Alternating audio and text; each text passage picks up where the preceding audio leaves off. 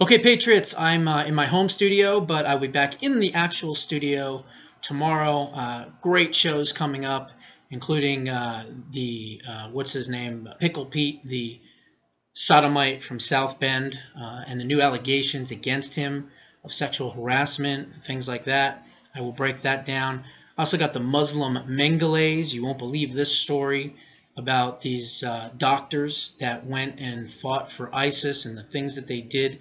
I've got that story coming out. I've got some more deep state information coming out. So I got a lot of stuff coming out this week. But first, I wanted to cover this one. This is very interesting. We all know that AOC is a Twitter twit, is a dim-wit, and certainly not the sharpest tool in the shed. She doesn't really know much about the issues. She doesn't know much about geopolitical issues, things like that. She's an embarrassment, as far as I'm concerned, to America, to the Democratic Party, and quite frankly, even to herself. She's lied on several occasions. I think we know that. She's threatened individuals with subpoenas, saying that she's the boss and it's her way or the highway. And she's defended the indefensible in many situations. She's also a prop. She's a puppet. She's a mouthpiece for George Soros.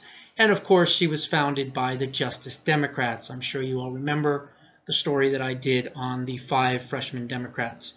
But she's also a fraud, okay? And not only is she being investigated right now by the Federal Elections Commission for campaign violations. I've covered that in the past.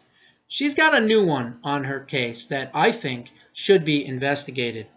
Her most recent scam happened this Saturday when she hosted the AOC Fun Run to support her Green New Deal.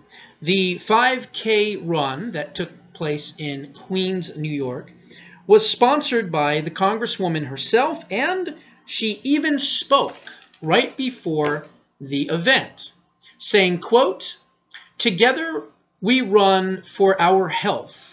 We run for the health of our planet, and we run to fight for the Green New Deal together," end quote. She then told the enthusiastic crowd this as they were yelling and screaming and cheering her on right before the starting whistle. But apparently, this wasn't the Green New Deal that AOC had in mind. No, she had something a lot different in mind. 400 people or so were involved in this race, including children, by the way. And in order to get into this race, you had a $30 registration fee, okay? Now, the participants thought that this, quote, fun run was for the environment. It was for causes that would go towards eventually passing her disastrous Green New Deal. What they didn't know is that this wasn't exactly the Green New Deal they signed up for. So, apparently, the $30, quote, registration fees were not going towards any kind of Green New Deal fund. They were actually going to AOC's personal campaign re-election fund. The fine print on the registration forms revealed on her website say, quote, "Registration fees for this event are contributions to AOC for Congress." That is what the legal disclosure says on AOC5K, the number 5K.com. Now, later, when asked about this, AOC spokesperson Corbin Trent confirmed that, yes, this was a campaign fundraiser. In total, about $11,000 was raised for this campaign. Not too shabby for a fundraiser masquerading as a 5K run. Even kids, that's right, even kids as young as 3 years old became unwilling and unknowing first-time political donors. Why? Well, because they had to pony up $20 for their registration fees to participate in the Little Tykes Fun Run 1K. Now, by misrepresenting this event as not just a run for the Green New Deal or for the environment, but as a run for a campaign event, AOC may have made hundreds of her supporters unwilling and unknowingly violate federal election laws, although not intentionally. Parents, for example, are not allowed to donate to campaigns in their children's name. The Federal Elections Commission should investigate this and see if there was any laws that were broken. Chances are, and knowing who AOC is and how she operates, there probably were.